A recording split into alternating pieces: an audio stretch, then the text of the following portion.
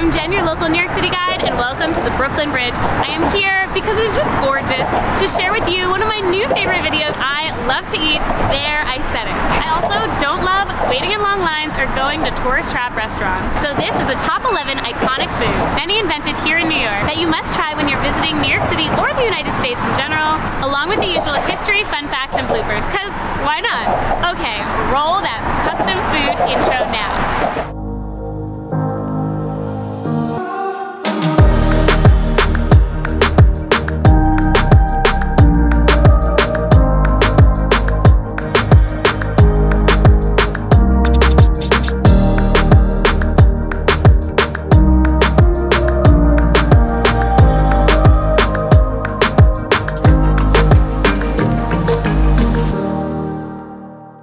In this list, I'm counting down the 13 most iconic New York-born food crazes and traditions you must try. For my ebook book with pictures and my favorite restaurants and more, click the link below. 13. Black and white cookie. Did you know the original Dutch word for cookie means little cake? The black and white cookie is not really a cookie at all, but a little cake with a layer of vanilla and chocolate fondant. The first time the dessert appeared on a menu was in 1902 at Glazer's Bake Shop.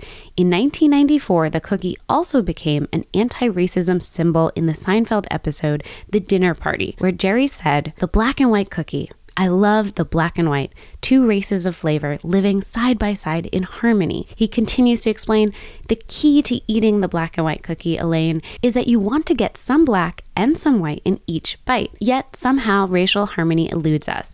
If people would only look to the cookie, all our problems would be solved." 12. Baked Alaska. Delmonico's restaurant, known for their steak, is said to have invented this dessert, initially named the Alaska Florida. In the 1830s, French chefs called this type of dessert an omelette Norvège. Delmonico's pastry chef, Charles Ronhofer, is from Paris and named this dessert Alaska Florida after the contrasting temperatures of the meringue and ice cream. The whipped egg whites of meringue serve as an insulator for the ice cream and slow down its melting process. This lavish dish originally combined banana ice cream, walnut spice cake, and meringue. It used to cost what would be the equivalent of $40 today, but now the 1867 classic baked Alaska costs $14. Delmonico's even has a Rocky Road baked Alaska variation on the menu. 11. Cronut. Dominique Ansel says it took him 3 months and 10 variations before he invented the perfect cronut, the croissant donut hybrid. It is the pastry chef's most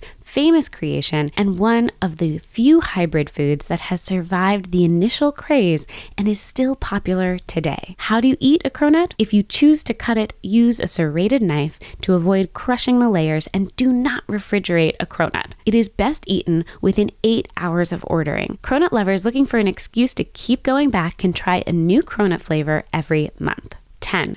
Chicken and waffles. The origin of the classic comfort food of fried chicken and waffles is widely debated. Some say it might have started in the southern United States, some say it started in the 1600s with the Pennsylvania Dutch, and other stories point to Harlem. In the 1930s, Harlem restaurants serving chicken and waffles included the Wells Supper Club, Tilly's Chicken Shack, and Dickie Wells Jazz Club. 9. Eggs Benedict. The U.S. Eggs Benedict dish stacks poached eggs on Canadian bacon on an English muffin, dripping with hollandaise sauce. The origin story here is also up for debate. It could have first appeared at Delmonico's, but most fingers point to the old Waldorf Hotel. As the story goes, Lemuel Benedict ordered this dish in 1894 to help cure a hangover. Some question if the dish was invented or rather just evolved, citing that Oscar Turkey, the maitre d' hotel of the Waldorf, never confirmed the story, despite publicly claiming to invent Thousand Island dressing and the Waldorf salad. 8. Waldorf salad. Oscar claims to have created the salad in 1893.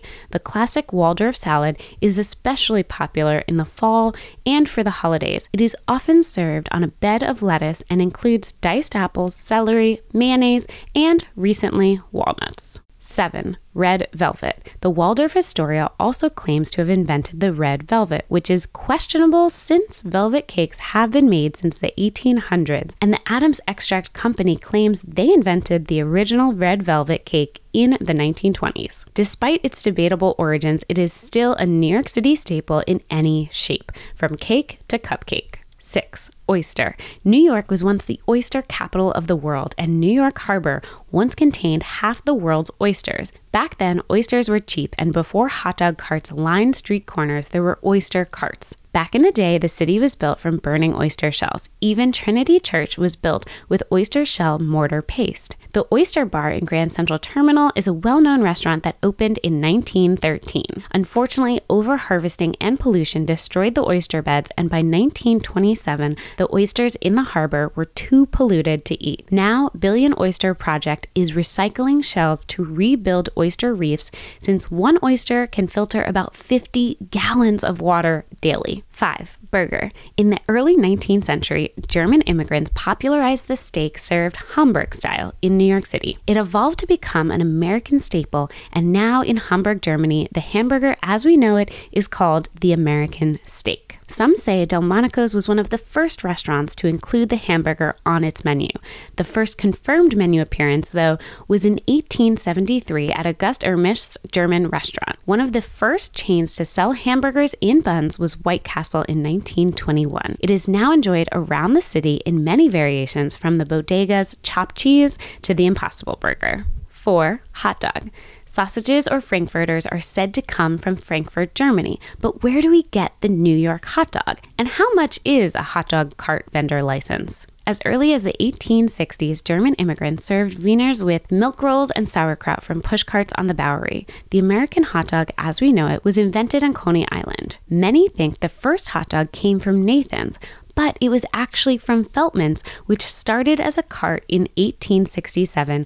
Later, Feltman's former employee, Nathan, opened his own stand in 1916. In 1893, a German immigrant who owned the St. Louis Browns began the tradition of serving hot dogs at baseball games. Originally called Little Dogs or Dachshund sandwiches because of the long, skinny shape, it eventually got the catchier name Hot Dogs when a New York Journal sports cartoonist didn't know how to spell Dachshund. The cheapest hot dog cart license available is at Inwood Park and costs only $700 per year. Here, a vendor can make $5,000 in a year. The most expensive cart license is outside of the Central Park Zoo at about $290,000 per year, but where a vendor can make up to $100,000 profit per year.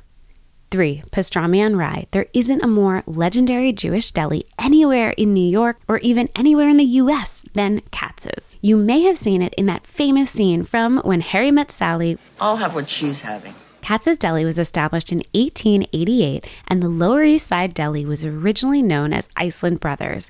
In 1903, Willie Katz renamed it Iceland and Katz. Then, in 1910, the Katz family bought out the Iceland Brothers and renamed it Katz's Delicatessen. Now there's a second stand location in DeKalb Market Hall in downtown Brooklyn. They pride themselves on a slow curing process compared to commercially cured meat, which typically has a 36-hour process. Katz's corned beef and pastrami can take up to 30 days to naturally cure. Most people order the classic pastrami on rye with nothing else, but I love to order a pastrami Reuben, which adds cheese, sauerkraut, and Russian dressing to the classic rye bread sandwich. The almost $25 Katz's Reuben sandwich seems expensive, but it is huge and really shareable. While you're there, order a knish, which was likely first seen at Jonas Schimmel in the Lower East Side around 1910, which I also highly recommend you visit. 2. Bagel. I currently eat a bagel at least once a week, so I know really good bagels. The name of my favorite bagel spot makes no sense, but their bagels are the best. First, a little history. The origin of the bagel is up for debate. A recent book about the history of the bagel debunked that it was made for the 17th century king of Poland, saying it was likely a cousin to the pretzel and may date back to the Middle Ages. How'd the bagel get to New York? The recipe migrated with Eastern European Jewish immigrants in the late 1800s, where they were made at bakeries. Packaging and mass distribution spread the bagel in the 1960s until by the 1980s, the New York bagel became famously twice the size. What makes the New York bagel special? Ask anyone, they'll say it's the tap water. They say it has the perfect soft balance of calcium to magnesium that makes the bagel chewy. A few famous Jewish bagel spots include Zabar's and Russ and Daughters. Most best bagel lists include Tompkins Square Bagels, but it's always packed with tourists and not my favorite bagel spot. After trying many bagel places, including lots of local corner bodegas and delis that often have an awesome bagel, I stumbled into a place an old coworker recommended. It's called Brooklyn Bagel and Coffee Company. The confusing thing is that they only have locations in Manhattan and Astoria, Queens, so the name makes no sense. Despite the fact that it sounds like a tourist trap, surprisingly, it does not disappoint. Seriously, the best bagel. I highly recommend it. I'm often asked, what should you order at a bagel place? So if you don't already have a bagel order, try an everything bagel with a schmear or spread of cream cheese. Or you can also put lox, aka Nova smoked salmon, on your bagel. Order whatever you like, but whatever you do not toast a fresh bagel. Toasting is meant only to revive an older or frozen bagel. 1. Pizza. The U.S. consumes 1/3 of global pizza consumption, and New Yorkers eat 500,000 pizza pies every day. How many pizzerias are there in New York City? 9,000 pizzerias. The New York style slice evolved from Italian immigrants' Neapolitan style pizza, which has a thin, crispy crust. If you want a cheese pizza, order plain or regular. If you want to try America's favorite topping, order pepperoni. Instead of the large pepperonis that usually come to mind, the trend right now for many pizzerias is the cute, fancy Roni cup pepperoni. Many pizzerias include Ray's in the name, but the original Ray's from 1959 closed in 2011. In 1905, America's first pizzeria opened, called Lombardi's by Gennaro Lombardi in Manhattan's Little Italy neighborhood. It served large pies from a coal-fired oven instead of the traditional wood-burning oven. An employee, Antonio Totono, started his own pizza shop called Totono's in Coney Island that is also so good. Then another Lombardi pizza maker opened his own pizzeria called John's of Bleecker Street in 1929. All 3 original coal-fired oven pizza joints are still open today, and I visited all of them. I especially love John's of Bleecker Street. Thank you so much for watching this video. If you enjoyed it, please comment below your favorite spot. And as always, say yes to new adventures, and I'll see you next time. Bye. Okay, I'm gonna walk off into the sunset, all beautiful. It's the sunrise. It's early. Okay, cue the beautiful walking intro, outro. This is why it's a blooper at the end. So now that I've filmed my beautiful intro on the Brooklyn Bridge, I am here in my Brooklyn sweatshirt, and I am like casually eating a burger and a hot dog because that's the next thing we're gonna talk about. And we're here at Shake Shack. I am like awkwardly like leaning on the table because this chair is just like the disproportionate amount. I'm just gonna lean this way because it actually, I think it looks better in the framing. Let's eat this hot dog. Ooh, yes. Oh, do I have to tell you my history part? Darn it, I can never talk, I can never eat. Like, I'm never allowed to eat because I have to talk about the history first. Ah.